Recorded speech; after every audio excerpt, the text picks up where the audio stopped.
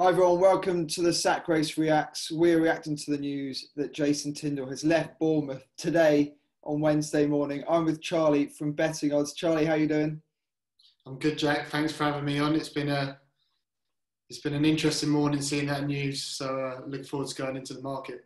So we're going to run through a few early names in the frame for the job, starting with Jonathan Woodgate, who only arrived at the club on Monday. It's not even been 48 hours since he's been there as first team coach. He's now one of the early favourites to replace Tindall. Can you see this one happening? I would be shocked. I'd be really surprised. He's gone into favourite. I saw you tweeted about in the sack race. I don't know if people have sort of put two and two together, but I think the Bournemouth fans would not be happy, as he had one managerial experience with Middlesbrough, which didn't go well at all. The Bournemouth fans have not been happy for a while, so they need to get this appointment right. I can't see Woodgate getting it, so I think the market could be value elsewhere.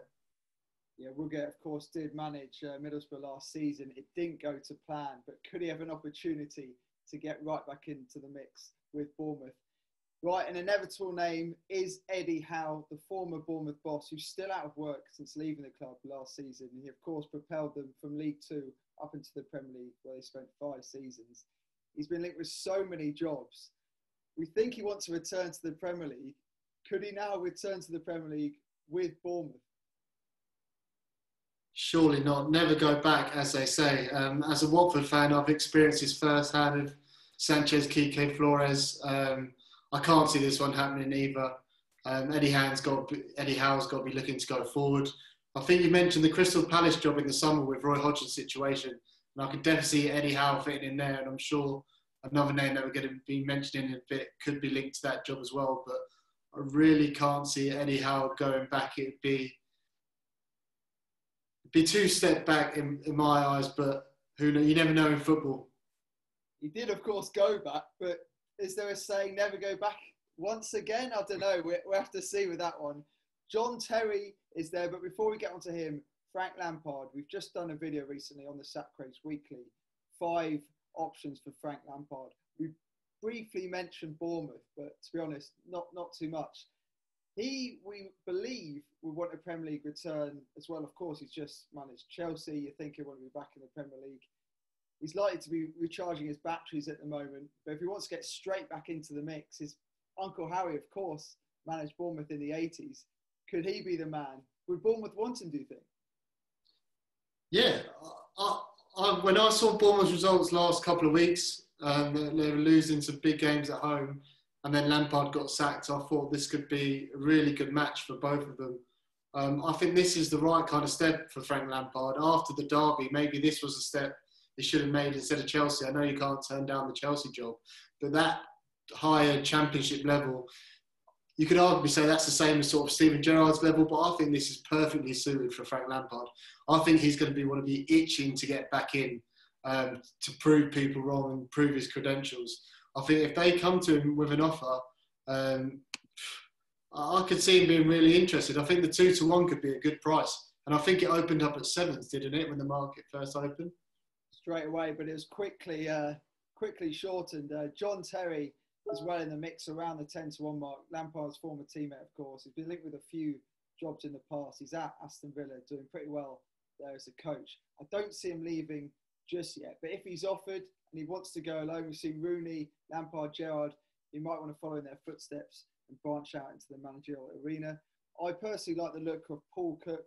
Again, another name who's linked with absolutely everyone. He's won league titles with 3 different clubs, including Bournemouth's rivals, Portsmouth. He's been hotly linked with Sheffield Wednesday recently. Been going in and out as the favourite. Has he had talks? We don't know. You never really know. Apparently, he turned down a short-term contract. Their owner's a bit of a nutter. But the Bournemouth hierarchy seems a bit more stable. Paul Cook, can we finally see him return? It'd be a good opportunity for him, and I'm sure he'd want to take it. But has he got the credentials? Because they want to go straight back up. But that's what he's looking for, isn't it? He wants a club with ambitions of getting to the Premier League. I think personally he has got the credentials. I think he did well in the Championship with Wigan. Obviously quite unlucky there when they got relegated, which wasn't his fault, of course. They got that 12-point deduction. He's got a winning mentality. He's passionate. I'm sure he'll fire up the fan base. I'd like to see him have a crack if offered. But there's a few other names. Danny Cowley, is the time right for him? I know, Charlie, you spoke to him with the sack race in the summer. Do you think this could suit both parties? Yeah, definitely. I think they'd be well suited. The type of club Bournemouth are, and Danny and Nicky Cowley's kind of philosophy. I think it could be a good match. Again, a bit of a risk because they've sort of managed Huddersfield, which I think they did a good job. They avoided relegation. It didn't work out for one reason or another. But I think if they're in it for maybe a longer term and they can sort of risk not going up this year, I think it could be a good match and something for the future. The problem is, and I know Bournemouth will have a massive wage bill, so for them to not go up this year would be absolutely massive. That you lose the likes of David Brooks, and they've got some other really good players. So I'm not too sure if they're going to need to get someone with a proven track record to take them straight back up. They're still in the playoff places, which is remarkable because they've lost 4 on the bounce. It just shows the quality of the championship this year is not as good as it has been. So if they can get someone in to challenge, do you know what I mean? Automatic's not too far away. They've still got a good chance to go back up. I don't know if Danny Cowley could do that immediately, have that click straight away, but long term, I think he could be a good option. You mentioned that it's not often you see a job crop up with a club chasing promotion and in the playoff places. It's such an attractive opportunity for anyone finally to end up on Harry Redknapp at 20-1. Could this one happen? Surely not. Not Uncle Harry coming back in. I mean, I can see maybe as an advisor. Did he do that at Derby County? But I don't know. Who knows? Frank Lampard with Harry Redknapp helping him in some sort of capacity? You'd love to see it. You'd love to see it. Thank you, Charlie. You can check out all the odds at thesackrace.com.